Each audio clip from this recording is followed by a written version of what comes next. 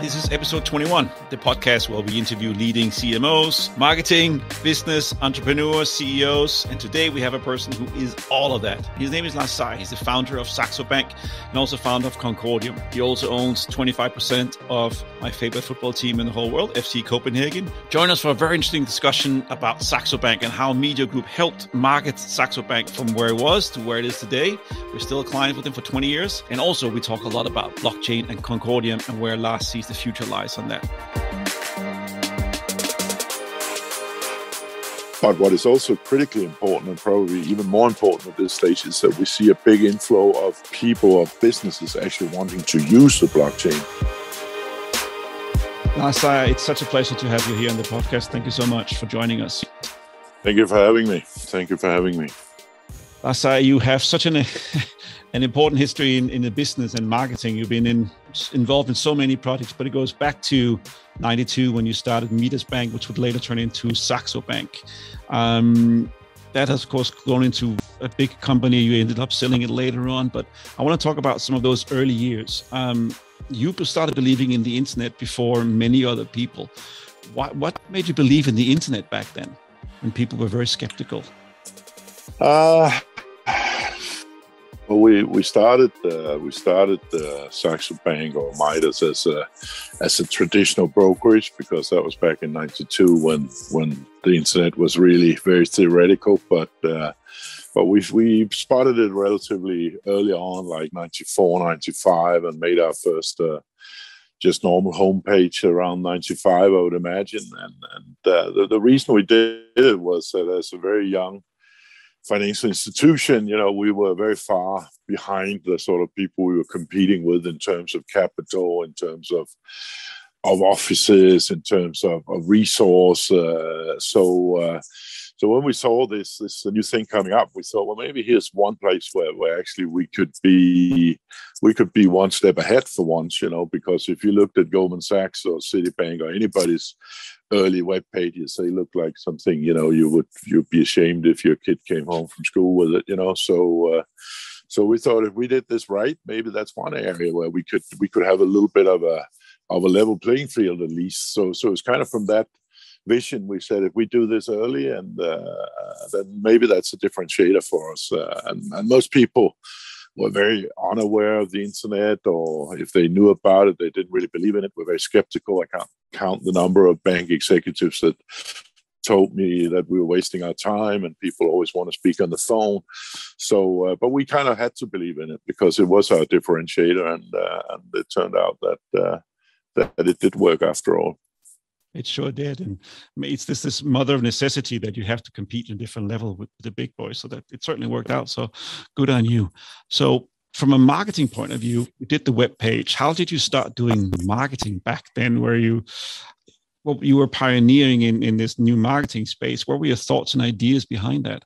The one, apart from differentiating us, the other option that the internet opened for us was, of course, going much more international, much faster than we had expected to. Those days we did mainly business in Denmark and a little bit in the rest of Scandinavia, but all of a sudden we saw this opening of many opportunities across the globe, and that, of course, led us to think about how can we attract people not just from Denmark, not just from Scandinavia to this.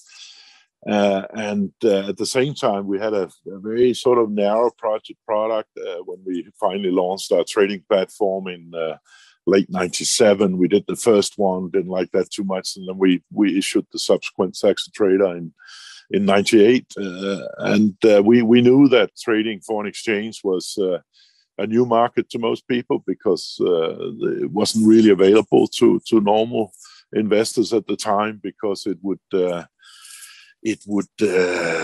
not be possible to service a foreign exchange client unless they had a certain size in the traditional manner with telephones. You only have two hands and 2 ears. So it was a very narrow product. And we realized that if we were to find anywhere the needle in the haystack of people that could have an interest in this online foreign exchange trading, which was our first product, then we need to find a smart way to find them. And I believe, seriously, we're some of the very, very first people to use the the pre-runner before Google, Overture, and looking with search words, etc. And we could buy wonderful search words at the minimum price of 5 cents at the time. So whenever people look for FX or Forex or foreign exchange, we were there for 5 cents, and had it to ourselves for like the first 12, 18 months before anybody else figured it out. So it was very much based on SEO and optimizing our search words early on. We also tried a number of different formats, including some that you probably wouldn't use today, with blinking gray things that look like machine operation messages and stuff. But whatever gave a click through, we were happy with, right? So it was really a combination of this, having a very dispersed client group that hardly existed yet, because we kind of built that market together with a few other early movers. And secondly, this ability to get around very, very cheaply on systems like Overture, if I remember correctly, and reaching out to areas which would otherwise have been impossible for us to approach. So that was also really very much online based. We also tried to do some fun things where we differentiated ourselves, try to play on the fact that we were small and different, and had various banners with pictures of things that were evidently old school compared to something that was new school, and trying to appeal to people, try something new, and instead of doing it the old-fashioned way. And we did that with a lot of sort of funny photos that would kind of underline this message. So you did the banner ads in the beginning, you did search engine optimization, and then later on, you guys did a bigger jump. You went into bicycling, Tour de France, the Saxo Bank team. What made you go down that journey, and how did that improve your marketing and your awareness around the world? Was it cost effective from a marketing point of view, or was it a fun hobby project? That was a lot of questions. It was very, very expensive. So it was definitely not a fun project for something we did for a hobby. In fact, I wasn't very interested in cycling prior to that. Subsequently, I have become, but that was definitely what we made a considered decision to. Really the same problem. We have been doing a lot, as I described, a lot of sort of search words and trying to find these people, but that obviously didn't give you any general branding typically. So my partner Kim and I discussed at length. Given that we have such a dispersed user base, by this time we had maybe clients in 100 different countries, but very few clients in each country. We thought, how can we get better name recognition out there? And we kind of did a back of the envelope calculation of what it would cost to do traditional advertising to achieve that in 100 countries, and that kind of closed that discussion pretty quick. And then we thought, what if we took a major sponsorship where we could get known through that? And we considered various sports, and I think, as I still do today, that cycling is phenomenal if you want global exposure and you simply want brand recognition. It's probably not so ideal if you really want people to understand what you're doing, but if you just want them to know your name, and you want a lot of people to know your name, and then move from that so there's some degree of recognition, then it's a very interesting sport, because it is global. There are obviously countries where it's more popular than others, but it's a very global sport.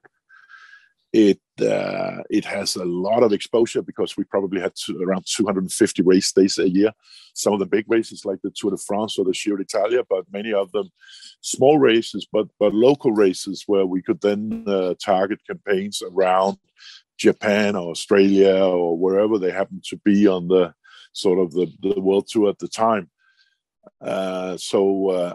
And then, of course, there's this thing about the name sponsorship that, per definition, and that doesn't really happen in many sports, but they take your name. So it's no longer Team Recycling or something. It is Team Saxo Bank, which means that subliminally this brand gets repeated again and again and again and again during many, many hours of viewing during a grand tour. I mean, you're never going to get Manchester United to call themselves Saxo Bank United, no matter how much you pay them, right?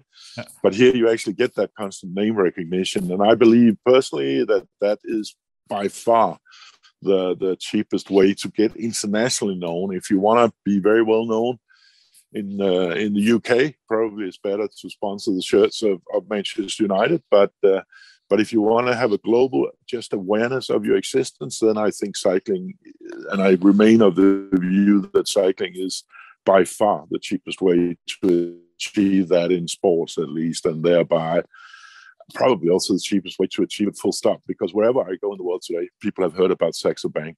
I mean, it is incredible, the name recognition that we have, and that's got to be through, at least partially through that sponsorship. Obviously, we have a very international client base, but there's no question that that helped us gain recognition. And the other thing that we were kind of fortunate with, that in the 7 or 8 seasons that we sponsored Team Saxo Bank, that became the sport of choice inside financial services. You know, they used to play golf and they ran marathons, but now everybody has a nice bike and they're very happy about it. So the industry also got very interested in cycling at the same time. And I have seen multimillionaire hedge fund managers reduced to tears because they gave them a T-shirt signed by a big cycling star.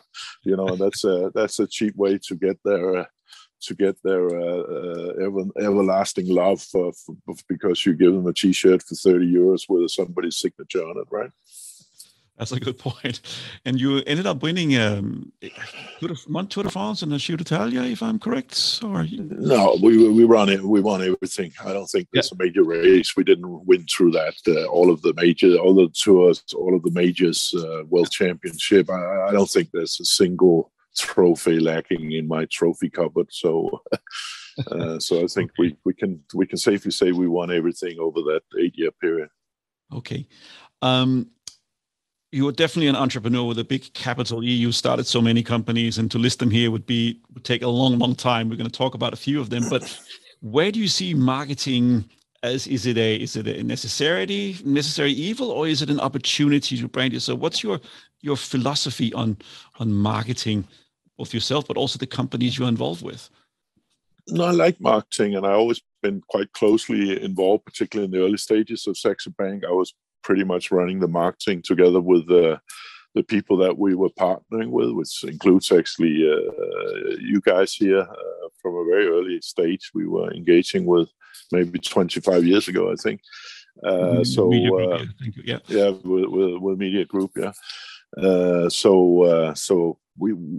I always took a liking to it. I think marketing is interesting. I'm more of a salesman than a tech guy, more of a business development guy than sitting doing the programming and the finer details of that. So for me, marketing is crucial. And also, of course, you can waste unbelievable amounts of money on bad marketing. So it's very important to try many different approaches, you know, and see what works and be pretty brutal about cutting away the stuff that doesn't work versus the stuff that works. And that, you know, I think in the old days you used to say, I know that half of my marketing works, I just don't know which half.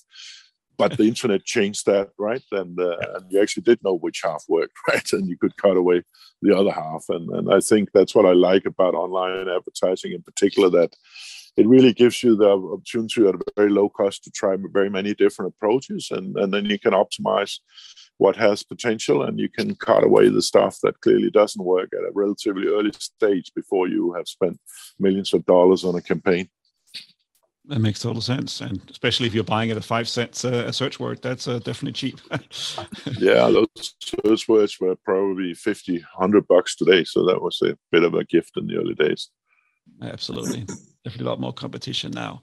So fast forward, you're selling Saxo Bank. You are now free from Saxo Bank, this company that you've been with for almost 20 years. You start looking into blockchain. I know there's a story about you bought a lot of Bitcoin at one point and you lost that. And do you want to talk about that story a little bit first, about Bitcoins and how you got into that? And then we can talk about Concordium. Yeah, first of all, I would say I spent 26 years in Saxo Bank, so it took a great deal of my life. So I think I paid my dues there. But ultimately, towards the latter years, I didn't think it was as much fun as it was in the beginning. I thought it's drowning in regulatory conversations all the time. I mean, I think some of that regulation is absolutely necessary and was badly needed, but today, running a bank is like 80% regulation and 20% customer service and new projects, right? And that just doesn't appeal to me to spend my time that way. You know, I understand the need for it, but I don't understand why I have to do it, right? So in the end, I thought that was just becoming too big a part of it, and wanted to move on. So I sold my last shares, took some money off the table along the way, but sold my last bigger chunk in September 2018. So then I moved on. I mean, I had started investing in various other projects prior to that because, as I said, we took some money off the table every now and again, and Saxo Bank was very profitable. These were the days when a company had to be profitable to actually be successful. This doesn't seem to be the case anymore. But we always like to also have a bottom line to show. So I had the opportunity to invest in various things along the way. And one thing I spotted, again, relatively early on was Bitcoin, probably in 2012 or something like that, which is early days in Bitcoin. And that was perhaps due to some of my more ultra-libertarian and anarchistic friends that kind of liked this new fringe project. And I liked it immediately because it kind of reminded me a little bit about a normal currency, of course, and as that was the mainstay of our business, certainly in those days, I thought, well, maybe this could be something we could also trade the same way as we trade the dollar or the yen and offer it to our clients. So unfortunately, that vision never came to happen because I couldn't really convince my own legal and compliance people about it at the time. Even though I was the CEO, I simply never managed to get us in there, which is a bit of a regret because we were so much earlier than everybody else. I mean, I actually personally convinced my then chairman about the validity of this space, so much so that he became the president of Coinbase afterwards. But we could have been Coinbase years before. Nobody had even thought about it, right?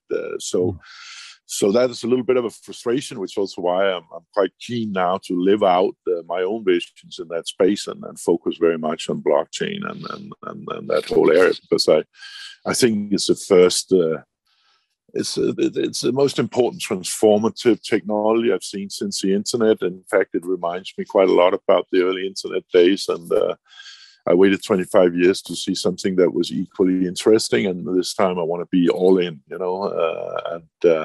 trying to be that, because when I spotted the internet, there were actually a lot of other stuff in Saxo Bank I would have loved to be part of and invest in, but I was using 24/7 on Saxo Bank of my own capacity, and I didn't really have the money to invest in various other projects. But this time around, it's a little bit flipped. I have some time on my hands to actually investigate things, and I have some money to invest. So I'm going quite broadly into the blockchain space this time.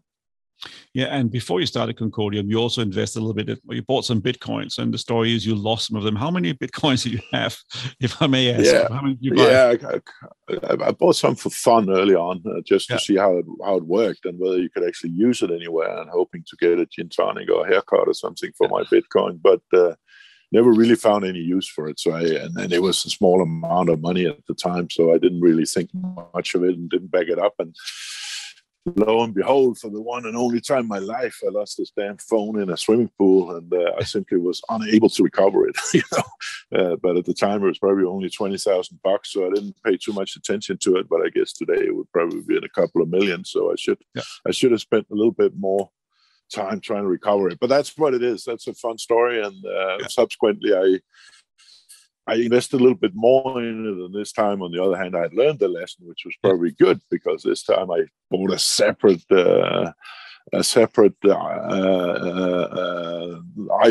iPhone for it. I took the backup very carefully. I locked it into a bank box for several years, and only when I wanted to liquidate that position, I went back in that safe deposit box and took it out. So maybe, and that was a slightly bigger amount. So maybe it was good that I got my learning in the early days with my for fun early investment. That makes sense. So you launched last year Concordium, a project you've been working on for the last 3-4 years, or maybe even longer.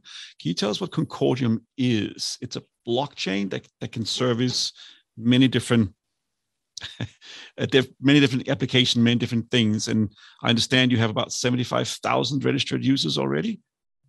Well, I mean, much as I like Bitcoin and subsequently Ethereum, that I also spotted very early due to my friends. Actually, before they launched, I went to see them. They're sitting down in Zug, like 20 guys in a villa down there. So I kind of like that. And of course, Ethereum had a very important innovation, which was a smart contract, which meant you could actually do more than just sit and transfer a currency back and forth. But I also got increasingly concerned about the things that had originally attracted me, the anarchism of it and the freedom of it, because much as I like those things, you also have to be very realistic, and you get very realistic when you've been CEO of a retail investment bank for more than 2 decades. And what is the reality here is that there's not going to be, although many people like to think it, but there's not going to be a planet blockchain where you can just do whatever you like. If you want to get this mainstream, there's going to be regulation, there's going to be laws, there's going to be accountability, and I felt that was sorely lacking in some of the early generations. Now, that doesn't mean there can't be a space out there for people that want it like that, but it's never going to achieve mainstream adoption for serious businesses. And I do believe it has a lot of opportunities for big businesses and big corporates to use blockchain.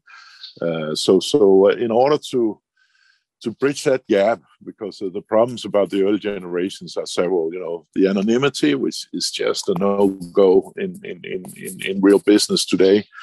The lack of scalability. It was generally pretty poorly built tech as well, nothing like what we were used to from the bank. And a whole range of problems that I thought if we don't solve this, if we don't find a solution to this, I don't think the space is going to be what it could be. And that's a little bit like the early internet when you're sitting with a screeching modem in the background. Took half an hour to download a picture. You had to do things to get this into something you could actually use. And the same thing with blockchain. So I sat down and thought long and hard about if I'm going to do another blockchain, and there was probably a couple of thousand at them in late 2017 because it was kind of all the hype, right? If I'm going to do blockchain number 2001, there's got to be a reason, right? And the reason for that is to build a blockchain that can be comfortably and safely used by both big and small businesses, but with a certainty that they have at least the option to be compliant and to ID their underlying users, right? So. And of course, it needs to be scalable. Bitcoin can do 7 transactions per second. Ethereum can do 15. I mean, Visa in a peak hour does 25,000, right? So it's never going to, with those rules restrictions, it's never going to be a big mainstream thing, right? So I set out to solve those issues. And we did that by introducing an ID layer at the protocol level, so you can't actually access the system unless you go through an ID process. And that doesn't mean that we display your ID everywhere. There's lots of privacy, but we do know that the person behind it is Thomas or Lars, right? That's what we know with certainty. And that actually you don't even know on Facebook or anywhere else today. You have lots of people doing fake profiles. And as I said, there's a lot of privacy around it. That this works in a way that there's a little pointer on your account that's showing back to where the identity can, under certain stringent rules, be established and held accountable. But what you have on your own wallet when you do the account is that you have all your ID data. And that means that if somebody asks you for it, for example, a use case that says, well, I need to know this about you, Thomas, I need to know how old you are and where you live and that this is your name. You can choose to give him that information. You can also choose not to do it, but then he can choose to say, well, then I'm not going to do business with you. Because, of course, ID is a private thing. But if you do choose to give that information, he knows with 100% mathematical certainty, due to some cryptographic proofs, that what you're saying is the truth. So you cannot claim to not be Thomas or to be living in a different country or to have a different age. So the beauty that we introduced actually relatively simply. This is more an ideological decision than some of the advanced technology we're building. But you can know with certainty who you're interacting with if that person chooses to give you that information, if you want to do business with them. If he does something very bad and he chooses not to do it, you also have, through legal due process, a way to find him. But the real purpose here is for people that actually want to engage with each other and be sure about who they are dealing with. Because I think, we will have a self-regulatory type function on this blockchain, because if you want to do something bad or something that, there's 9,999 other blockchains where you can be anonymous. So I think you have to be pretty damn stupid to choose Concordium for it, right? So I think it will also have a self-adjusting mechanism in that sense, right? Yeah. So, but what I really need to explain here is that Concordium is what we call a layer one, a foundational blockchain. It's not just a use case or something fancy or a little game or solid use. It's a foundation. If you should do a parallel, this is the internet. It's not Google or Facebook or Amazon. It is this fundamental infrastructure for a blockchain economy. And that's very hard to build. It's actually nice, and thanks God for that. It's not very difficult to build an application on top of a layer one blockchain, but building the layer one blockchain itself is extremely complicated, which is why we spent years doing it with the best cryptographers in the world and with a corporate tech process. So it's a very serious project to be part of the infrastructure in this future economy. And I would say it's not something that 1,000 people are doing. There's maybe 10 serious attempts at building that. And here I'm being very kind. I actually think it's less than 10 that could conceivably be used for it. But let's say there's somewhere between 5 and 10 teams seriously working with this at the moment. Okay, that makes total sense. You mentioned before that Bitcoin had a limitation with 7 transactions per second. Ethereum has 15. But also one of the challenges with Bitcoin is that it's very power consuming. You have to mine.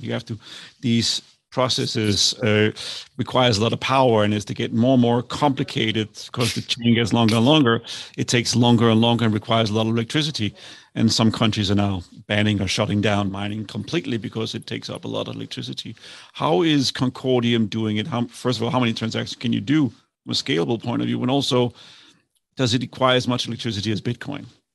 No, that's very true. That's another very significant problem. I don't think it was seen as so much a problem when Bitcoin was sort of, the white paper came out in 2008. And obviously the thinking behind Bitcoin goes back decades. It's just old wine on new bottles, right? In fact, some of our lead scientists have invented some of the core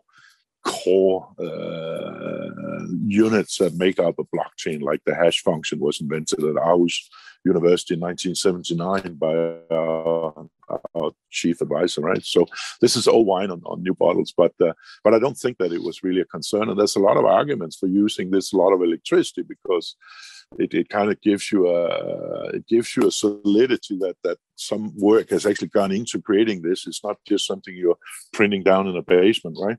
And that would be the argument for this. But of course, the narrative and the whole understanding of that space has changed completely in the last decade. And you're absolutely right that this high electricity usage is completely incompatible with the narrative of a modern business, right? I mean, most businesses spend now a lot of time explaining and also doing a lot of stuff to be sustainable and be absolutely accountable for everything that they do. So if that's your whole narrative, you can't turn around and say, by the way, I'm building that on a blockchain that blows off the energy of Argentina at the same time, right? It just doesn't make sense. So that is a very serious problem. That is solved, not just by us, actually, but by most modern blockchains using what is called proof of stake. The other thing is called proof of work, because you have a lot of computers working very heavily to gain this lottery. In proof of stake, it's different. You put up your stake as a guarantee for not corrupting the system, and then you occasionally win the right to mint the block, which is in essence what this is about. So it's also much more democratic, because if you have 1% of the system, you get 1% of the rewards. If you get a 10th of a percent of the system, you get a 10th of a percent of the rewards. Whereas in Bitcoin and Ethereum, all of the money is going to big mining operations that have huge numbers of computers and access to the cheapest electricity. In the old days, you could put up a computer and you could actually occasionally win a Bitcoin. Today, if you made your home computer try to compete for a Bitcoin, I mean, you would win one in a billion years, right? So our proof of stake, apart from not using anywhere near the energy, I mean, infinitely small part of that, also is much more democratic in that if you actually invest in the system and you're involved in the system, you get your fair share of the rewards. In terms of the electricity use, of course, any process that uses a computer has some footprint. It's very, very, very, I mean, like millions or billions of Bitcoin or something. But the little that there is, we actually offset. So it's a net zero. It's a net zero platform, right? Nice. So Concordium, it's been taking you years, as you said, to develop it, and it launched last year, right? Late last year. How do you, from a marketing perspective, how do you prepare that launch? How do you start telling people about it? I was surprised to hear that you already have 75,000 companies or people registered to use the infrastructure that you have built. But how do you market such a new thing as when you say there's 1,000 of other currency out there, but how do you split apart? What do you do? Well, first of all, we didn't actually, because what you do is you run a series of what we call test nets, where you're testing and asking people to really try to find bugs and push you hard, and you're still running test nets even after you launch the actual product, so people can try new functionality, which is obviously being added to the platform all the time. We have a roadmap years into the future, But after having run 4 or 5 test nets, I think 4, we then launched what's called the main net back in June. And we did very little marketing for it because we didn't want people to use it. We wanted to see ourselves that it worked the way that we thought it should work before we actually did any marketing, because this is critical infrastructure, right? We cannot ask people to use this piece of infrastructure and then it blows up in their face a couple of years later, right? So we actually wanted to be sure that this thing works. So by now we minted close to 2 million blocks. So now we have a great deal of confidence in that we have got something solid here. And then we started marketing, and actually the vast majority of those accounts came in December. We haven't done any marketing prior to December. So I'll say we got 70,000 new users in December. And that, of course, is promising, because promising for 2 reasons. One, that there's an interest out there. And 2, which was always my worry, given that we go through this little extra hurdle, it's not enormously onerous, but you do have to identify yourself. You do have to sit with your passport or driver's license or an identity card. You do have to go through a biometric check. What if people don't want to do that? Maybe they're so used to making an anonymous account on Ethereum in a split second, or making 100 anonymous accounts if they need to do something that requires a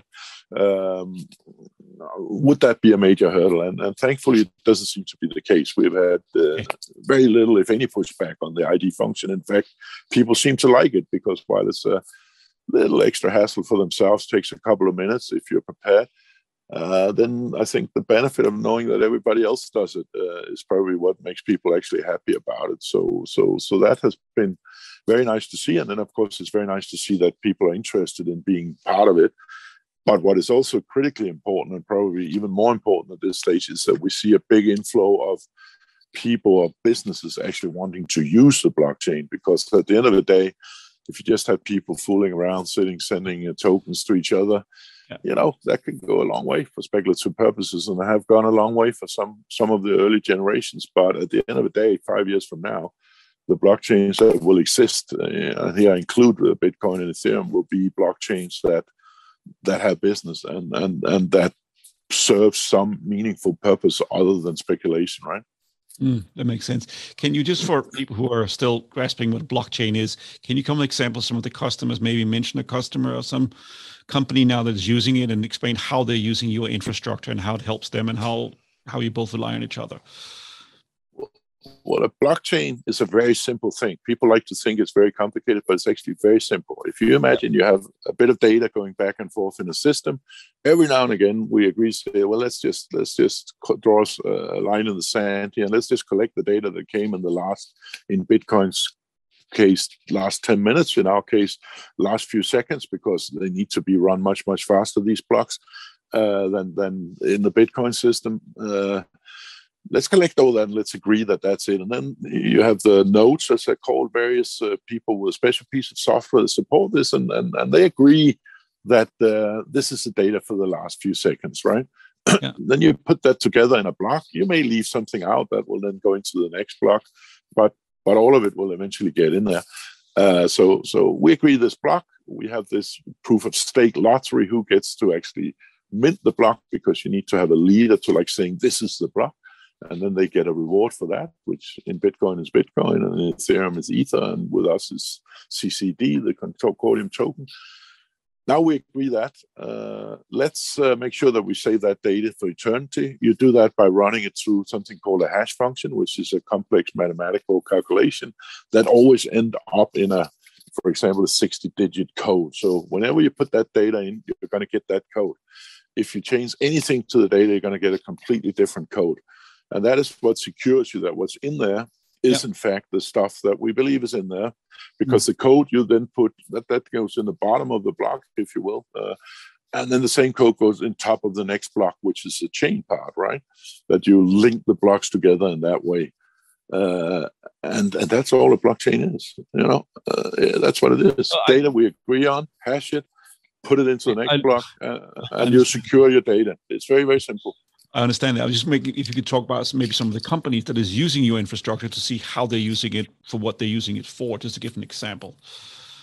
I would add two things to that, because I think it's important to understand what you use it for. Then you have a token, which is because the normal payment system doesn't work. If we could pay people US dollars to do this work of agreeing the block immediately, and they had the money like that, we could use US dollars, but we can't. So because it will take 3 days to settle, right? It will cost an arm and a leg to send small amounts back and forth. So we have a token. And finally, we have the smart contract idea that you can put a little algorithm in. And that's very important for understanding what the use cases do. A little algorithm that does something and gets automatically executed as the blockchain progresses. Those are the 5 things: the block, the hash, the token, the consensus mechanism, and the smart contract, and that's a blockchain. It's that easy. Now, the smart contract is the key to most of it, and the token also. In that the smart contract is then, you can tell that to do anything, and in contrary to a human being, it always does it. Even if you make $1 million extensive contract, you can't be sure, in the traditional world, can't be sure that people will actually do what you agreed. They can just ignore the contract. But if you build an algorithm does what you tell it to do. So if that tells you, if this guy has a code to the apartment I'm renting him, well, then I want money every first of the month from this smart contract. And if I don't get it, the code gets changed and he can't get into the apartment, right? That's a simple example, right? An NFT, which is very much flavor of the month, you can link a piece of virtual art or some other thing to a specific token. That token is then unique because it has this particular link in it, and it's saved in a completely immutable data system. So whoever owns that token at a given point in time also owns that piece of art, if that's what it is, a piece of music or whatever, right? It could also, so these are simple things, but very, very highly efficiently, because it registers ownership in a way that realistically is immutable, which we don't know. I mean, everybody can go in and theoretically fiddle with a database or change the written land register, or maybe don't even have it. So these completely immutable registrations are very, very important. That could also be that if you have some data in your business, and this is a big use case, I believe, you have some data in your business that you need to prove potentially to a regulator, to an investigation, or for a customer, that at that point in time, that data was exactly like that, and I have guarantee you that I haven't fiddled with it, then you can stick it on a blockchain and it stays there, and you cannot fiddle with it, or at least you know if you had, right? So this is These are very, very simple functions, but of extreme importance because they give the trust between parties that normally you have to spend lawyers and times and public sector registers, etc., to establish all this. Here, you know who you're dealing with. You know they're going to do what you agree because they can't do anything else. And at the end of the day, this is bigger than you think, because if you, I heard somewhere that up to 10% of world GDP goes into industries which primary function is to establish ownership, establish that you can trust the other party, which means the whole legal sector, of course, the financial sector to a large extent. Otherwise, we could just have our money lying around in our sofas if we trusted people, right? And to a large extent, many public sector registers, etc. Here, you solve all that. So of course, it's not as easy as that, but basically, you can now do business with people where you only know what you're required to know. You know that that person is not lying to you. You know that that person is going to do what you agree to do, which is huge. I mean, I believe, having been in a business with a lot of execution ability due diligence, not just on identities, etc., but like banking sector, we spent huge sums of money securing that some remote broker would actually be capable of paying us when they had to, and we could trust them to do so. This is gone. If you agree something, it happens. And I actually honestly believe that there's more business not getting done in the world today due to those kind of concerns and the practicality and money that goes into establishing that trust that is actually not worth it for many small transactions. So there's probably more business not being done in the world today than the business being done. And that is what we will unlock with a properly designed blockchain. We'll unlock that huge amount of business that doesn't get done, and then we'll make the rest of it very, very much safer than it is today. Exactly. So let's talk about NFTs, which is the slave of the month, as you said. So Space 7, that's a company that is running on the blockchain, right? Where artists can go and upload a digital fan art, and then people can buy the fan art and then own it on the blockchain. Yeah, I mean that's a platform for digital art primarily. Will also be collectibles in the longer run, but right now it's for people that like to work with digital art. And I've been collecting art for 3 decades. And a lot of artists actually like the idea of working with new media, and digital art has been a case for many years, even without NFTs. But now you actually have also the ability to take that digital art, establish with certainty the ownership of it, being certain if you transfer the ownership that you get paid for it. And even, which appeals to a lot of artists, being able to build in a future license. So whenever that artwork gets sold again, you will receive like a 10 or 15% commission back if you put that in a smart contract. This is a big concern for many artists that, they sell some great works when they're young and unrecognized, and they sell them for a beer in the local pub, right? 20 years later, it gets traded for $5 million on Sotheby's, right? But they get nothing out of it. In theory, they should actually get a little bit out of it, but mostly they don't. Here, they can forever continue to get a fair share of any realized gains that somebody might have on their art subsequently by reselling it. So that's one of the many functions. But most importantly, I think actually it's a new medium for many artists that are innovative and searching for new opportunities.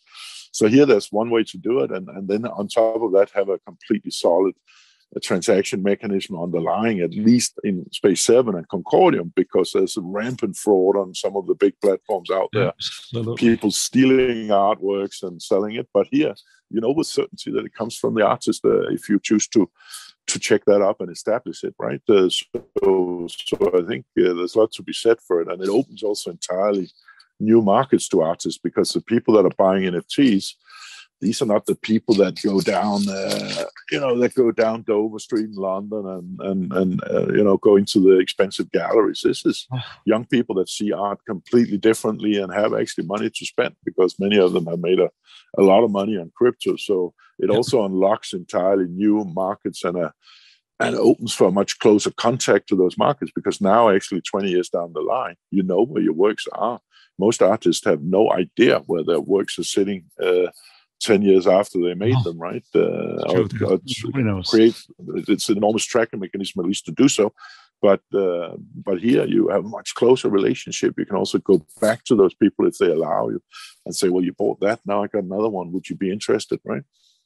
So it's a fantastic use case. And what I like about it is that it's the first one, maybe apart from Bitcoin speculation, if you can call that a use case, but it's the first one that actually reached out to the mainstream. I mean, people that are not nerds, people that are not particularly interested in blockchain and crypto and all that, all of a sudden they can collect art, they can collect football cards, they can do stuff that they begin to see the meaning of, because before they thought, what is this weird stuff? I don't want to sit and send a monopoly money back and forth. But now they can actually see the value. They can also, many people that come from the gaming environment that here, instead of buying an extra sword or a nice uniform, well, you don't know if that guy's printing 1,000 or 10,000, right? Here, with certainty that if you buy something specific, it's yours, and maybe it's there in 100 copies or whatever people chose, but then you know it, right?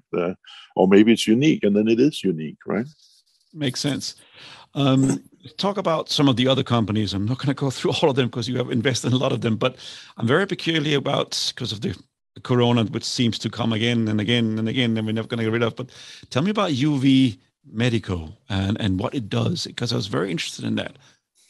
Well, it is also extremely interesting. It's actually a well-known technology. Ultraviolet rays kill viruses. This has been known since more than 100 years. The famous Danish scientist Finsen got the Nobel Prize in 1903 for making this point. So this is not new, and hence it's also very well known and very well established inside the regulations of that. So it's not a pharma product in the way that it's actually a ray light product. Now, the interesting thing is that you also use the ultraviolet light for many years to sterilize operational theaters and stuff like that, and known as a sterilization mechanism. But until recently, it is also harmful to people being in the room because of the particular chosen wavelength of the ultraviolet light, i.e., typically 254 nanometers to be specific. But if you do ultraviolet light at 222 nanometers, it still has exactly the same effect on virus, but it has no negative impact on humans in the room. And this is extensively documented from science. So actually now you can have these lamps. You can know that there's no corona, there's no influenza, there's no virus whatsoever, but you're not harmed by it. So in any highly trafficked room, you can basically exterminate the COVID, right? So it's the brilliant product, and I'm actually surprised that it hasn't got a little more traction than we have, but it's beginning to come. There's now four Danish hospitals using it, and some major corporates that want to protect certain areas. So it's a brilliant product, and it's instead of running around with masks and cleaning liquid, this is so much easier, and certainly a part of the solution. Light technology is always part of the solution. So let me ask you there, if we can go back to the marketing perspective. So you are an investor in this company, and there's of course other people working there. You might even be a minority investor, but how do you in these times when there's a product should be everywhere, how do you market that? And what's your approach to marketing when it comes to this product? What's your thoughts, and what's the company's idea for doing that, UV Medico? Yeah, first of all, that's probably part of the issue, is that we haven't marketed that much, but there's also a good reason for that, is that it's a very, very complicated process. So we don't have an awful lot of these lamps, right? We can probably deliver 1,000 inside a month. We can deliver 10,000 inside 6 months, but it's not like we can do millions of them, right? Okay. So you don't necessarily want all of Europe to call up and say, I want one of those at home, because then we can't deliver it and the marketing is wasted, right? So this is more targeted. This is more with salespeople. It's not. It does cost some money too, So it's not necessarily a mass market product, but it's very obvious for hospitals, for old pensioners' homes, for waiting rooms at dentists and doctors and stuff like that. So it's a little more targeted. And it's mainly been done by a physical sales force, also because it needs an assessment of the room, it needs installation, etc. But that being said, we are now beginning to ramp up production, and we need to get it out there much more than we've been doing so far.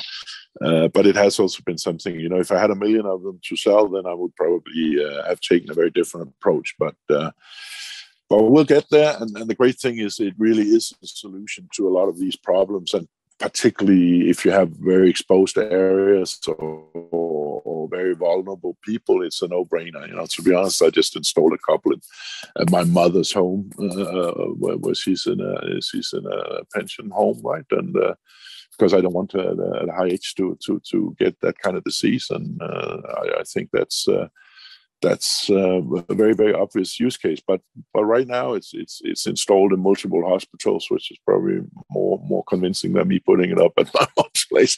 But and also we have a very interesting story which I can't release, but actually it probably, you say this is only being sent in a couple of weeks, but we have the World Cup in handball in a few days starting, and obviously everybody's absolutely freaking out about getting corona for their players. So actually, the Danish handball team are bringing these lamps to the tournament to protect the players, which is quite an interesting and probably quite visible use case when that comes out. That's good, and this will launch at a later time. So good. Yeah. Lars, you got many investments, and you have invested in several restaurants, and in fact, some of the best restaurants in the world on the top 10 list are in Copenhagen now. One of them is Geranium. The other one is Alchemist. I know Geranium has a 3-star Michelin stars, which is the highest you can get, the highest order you can get. But there's a story about Alchemist you want to talk about. Well, Geranium is a very accomplished, long-established restaurant. 3 Michelin stars, you say, currently number 2 in the world on the top 50 list, which of course we're very proud of. Alchemist is a newer project. It's actually on the list as well, which, funnily enough, although it's called top 50, is a list of 100, but it's number 58 on the top 50. So, but that's a very new project, and we certainly expect that to go higher on that list as people get to know it. But the interesting thing is that this is a majorly hyped restaurant. I mean, everybody wants to go there. We have currently a waiting list of 35,000 or something the last time I saw it, and people coming from all over the world. And when we built that, it's been very expensive. It's very technology-based, and it took a long time to build. So it's a completely different experience, I'd say, to any other restaurant in the world. But still, having spent, the better part of $15 million on it, I was like, oh my God, what if people don't like it, right? that would be real bad news. But from day one, it was completely sold out, and now getting more crazy every quarter, right? And that's interesting, because that actually we never did any marketing for. It just went viral. People were so excited about why do you think that is? Few pictures that we released. It got a little bit delayed. That wasn't on purpose, but took longer time to build and required more investment. But we kept it very secret what we were going to do out there, because it really is so different that we didn't want all of the sort of gas to go out of the balloon before we launched, right? So we were very secretive. We kind of hinted a little bit at what it was going to do. It got delayed. Everybody heard about there was a lot of investment in it, and all of a sudden it was globally known, I would say.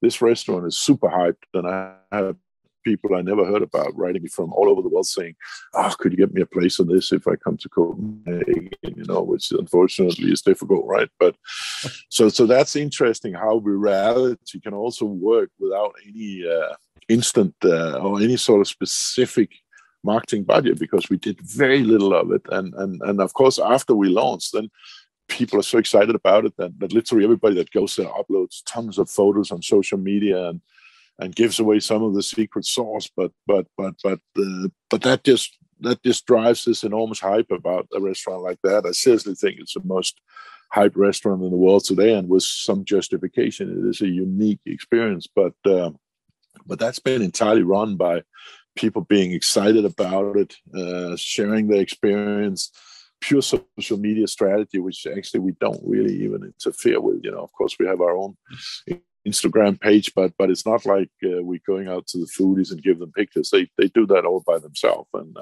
nice. I would say there are millions of people out there that would have heard about Alchemist now without us actually having done anything much in terms of marketing to get to that point, which I don't know if is a message you want to hear if you're selling advertising, right?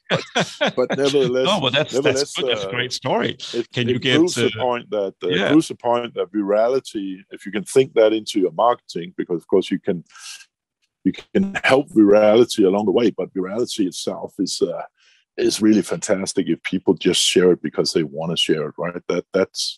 They need some little more help perhaps sometimes to have the right things to share, etc. But thinking virality into what you do is, of course, also critically important. But that's also because it's a great story and it's a great theme, and people can share it as an experience that people are sharing. That's good. I got to ask, can you get a table when you're in Copenhagen? Is that possible? Or I'll see what I can do. I'll see. Not from me. I'm asking how. Not from me. I'm asking you. How can you get a table when you're in Copenhagen? I'm well connected, but even I sometimes, if I say I want it next Friday, I can't get it. But really, but there will be maybe a little more leeway for me, and also, if you really want to ask me for a table, don't give up. But I'm not asking for a table. I'm not going to go. No. I'm all the way in Australia. I won't be in Copenhagen for a long time. So. I'm saying in general to people, friends, and that if you really, really, really need a table for a good business associate or something like that, let me think about it. But don't what I can do, but don't do it because you just want to go there with a good mate of yours every Friday. Then you can forget about it, right? Exactly.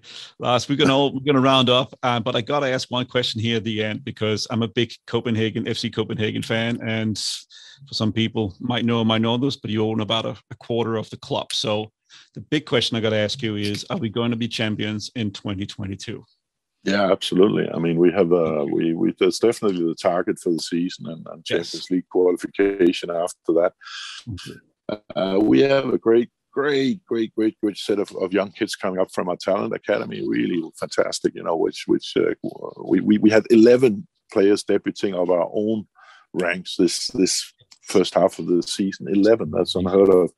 It was partially because we had some injuries in that, which of course not so great, but to have 11 people debuting on your first team in a reasonable league is unheard of, right? But now it's the transfer window, as you know, here in January, and we're going to see if we can find a couple of experienced, good players to help these young kids along, together with the ones we have already, of course. But we're very, very, very positive about the future, and I think we'll do it even this year, yes. Good. That is so good to hear. And yes, amazing young players coming up. It's just wonderful to see and follow, and it makes me very happy that the future is set, and hopefully we'll be champions again. It's been a couple of years. We are dying for it. Yeah, it won't be long. And we will do our utmost to make sure it's this year. Thank you.